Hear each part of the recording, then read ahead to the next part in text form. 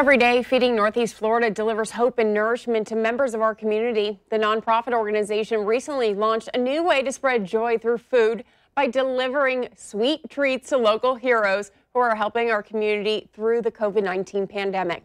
So Susan King, President and CEO of Feeding Northeast Florida, is here today to tell us more about this program.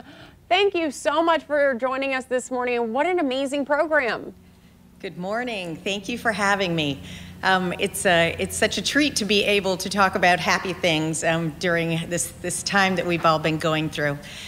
We started back when the TPC was canceled on a program to employ restaurant workers who had been furloughed and provide prepared meals to seniors in low-income housing particularly. Well, as a byproduct of that, we had Arresta Food donate the equivalent of 40,000 cookies at Otis Spunkemeyer frozen cookie dough, and we scratched our heads and said, what do we do with this? And we decided to create a program of thanking frontline people who are out there on the front line really doing the hard work. So we made it through all of the fire stations, all of the police substations, all of our local hospitals.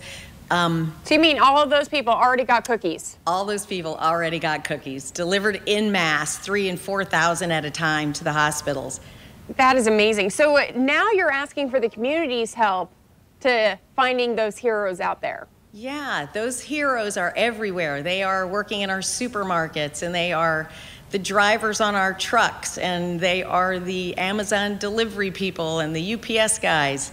They are everywhere amongst us, and we said, well, let's just see if we can go do some personal thank yous. So we started a way of nominating people. So wait, so if you want to nominate someone, and also, and this is for anybody in Northeast Florida, it doesn't just have to be Jacksonville, correct? Absolutely. We cover 8 counties in Northeast Florida, and anybody in any of those counties, we are happy to provide the cookies to. And we'll select 5 nominees every week for the next month, and we will personally deliver those cookies to them. So explain to me how to nominate someone. You could go to our website, feedingnortheastflorida.org, feedingnefl.org. And there is a project share page, and the nominations can go there. And we'll need a name and a contact, and we're hoping to be able to share some of those stories on our website afterwards. And you know, it's one of those things that we all think of, you know, the people you see on the front line, you know, nurses, doctors, firefighters, but this is really, I think, the moment to kind of recognize someone that's behind the scenes, you know, the people that clean the hospitals and really are the backbone of keeping us going. You are so right. You know, when we look around, you go to the grocery store and you see those people that are there multiple times a day who are shopping for us. There are heroes everywhere, and we just want to recognize them and share their stories.